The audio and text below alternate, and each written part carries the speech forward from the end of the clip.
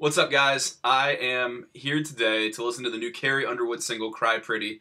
I've already heard this song. I wanted to tweet about it this morning, so I listened to it so I could weigh in with everyone else on Twitter. But I want to go through the song because I have a lot to say about it, and so I'm going to listen to it. It's not a true first time reaction, but this is kind of my review because I think this is a really cool release, and it's on a Wednesday, so it's like the resurrection of Carrie Underwood Wednesdays. But it's not. I'm still not going to do them weekly. But let's listen to this. I'm sorry, but I'm keeping it together. I hold my composure, for worse or for better. So I love that opening stanza of this song. I'm sorry, I'm just a girl, not usually the kind to show my heart to the world. I'm pretty good at keeping it together. I hold my composure, for worse or for better.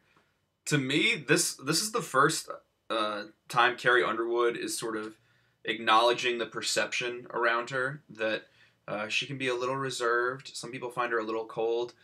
And it's not normal for Carrie to do a narrative, kind of first-person narrative like this song. I feel like she's always in that storyteller mode where she's talking about some cheating, murderous wife or an all-American girl. There's always characters. And this is her saying, no, I'm sorry, I'm just a girl. And I don't like to show my emotions, and I like to keep my composure to myself.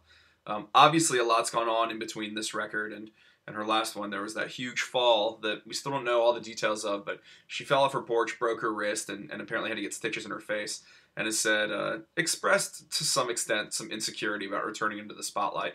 And I think that sentiment, that vulnerability and insecurity seems to be informing already the beginning of this song. If you don't like what you see, but sometimes my emotions get the best of me. Falling apart is as human as it gets. So it seems like she's uncomfortable, like, oh no, I'm showing emotion and I can't hide it, and this is being human, and maybe she's not totally used to doing that. She's used to being, keeping those things to herself.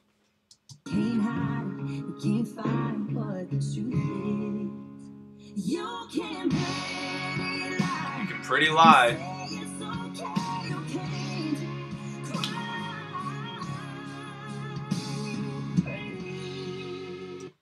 So what Carrie's saying here is there's tons of ways to fake how you're feeling. You can smile, you can lie, you can fake your way through anything, but you can't cry pretty. It's almost like she's saying, well, when you're feeling bad, when you want to cry, that can't be hidden. Everyone can see your pain. And that seems intimidating for her in a way. I love this song. What a cool vocal. It's very glam, too, which I like. I mean, just the aesthetics of it, all the pink glitter and the kind of like arena rock sound. Carrie's always had that side of her, but I think it works. Okay, verse 2. Oh no, you can't dress it up and lace or rhinestones. It don't matter if you're in a crowd or home all alone.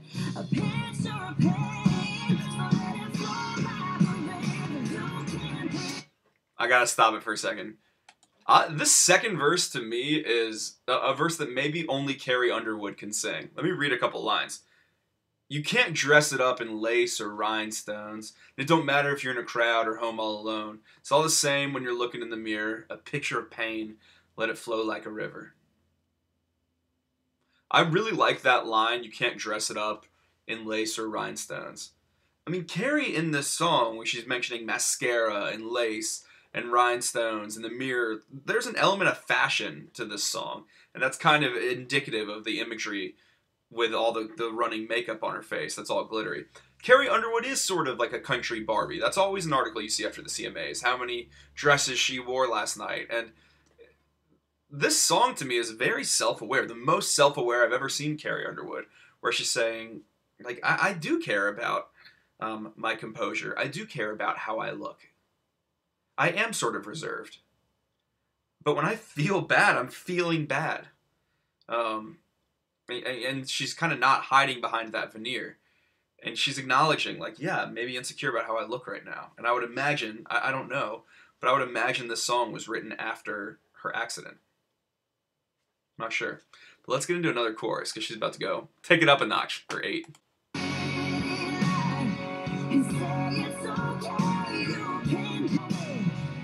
fake your way through anything, but you can't cry pretty. It's such a good lyric.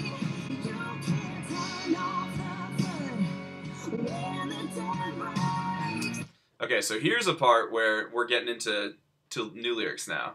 You can't turn off the flood when the dam breaks. I like that. It's talking about tears, but it's using a different image for it.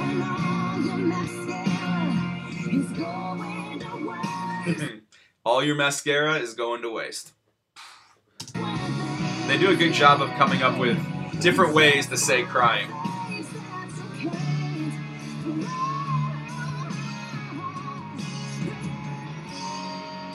Ooh, we got a big guitar solo here. This is where I meant it's really kind of glam rock to me. It reminds me of Sign of the Times by Harry Styles, actually. I don't like how in the lyric video they show all the extra little vocal things she does. Every yeah, every ooh, every no, but it's good.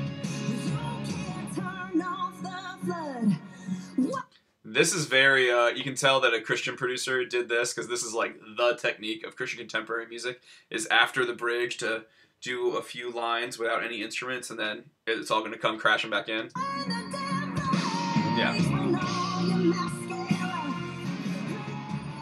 So, I love this whole like last minute and a half of the song where she's just wailing up here. It's awesome. I like when Carrie cuts loose. I actually think she's a better rocker than she usually gets credit for. She seems to enjoy it on stage. I remember when I watched Paradise City and I was like, whoa, this is so much fun to see her doing this. That's how the end of this song feels. She's just letting loose, opening her heart. I mean, I think it works. I think it's so bold. This is by far my favorite lead single she's ever done. You hear that falsetto? She's got a crazy big voice.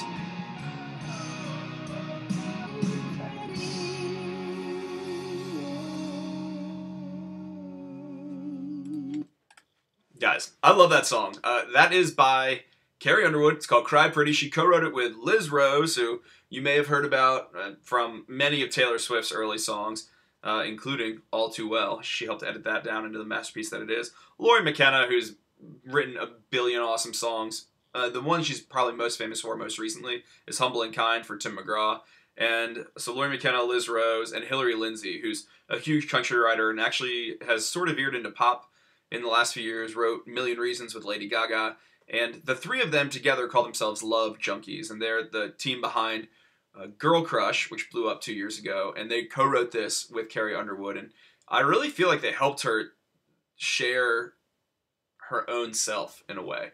It's a great writing team, and I think the songwriting on this is really exemplary. I think the whole pretty lie, pretty smile, it's odd the first time you hear it. You're like, you can pretty lie. That's not a phrase. But it makes enough sense to your brain that you kind of listen closer. And I think they're really good at doing things like that in a song. Adding just enough confusion that you actually listen closer to the lyrics.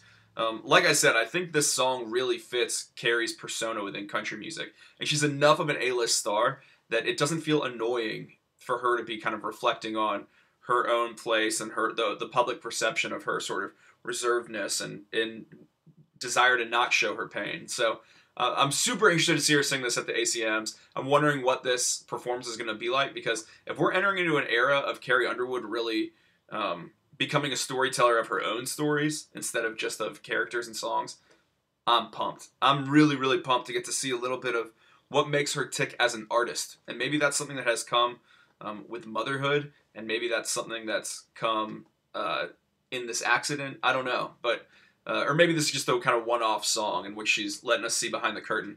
But I'm really excited for it. I really like this song, and I hope we get to hear more things like this. So let me know what you think of Cry Pretty. I'm really impressed with it as a single. Sorry if this video was a little choppy. I didn't know a good way to do it because it wasn't like an authentic reaction. Maybe I should have just reviewed it, but I'll see when I'm editing it. And anyway, let me know what you guys think. I love this song, and I'll see you whenever I see you next.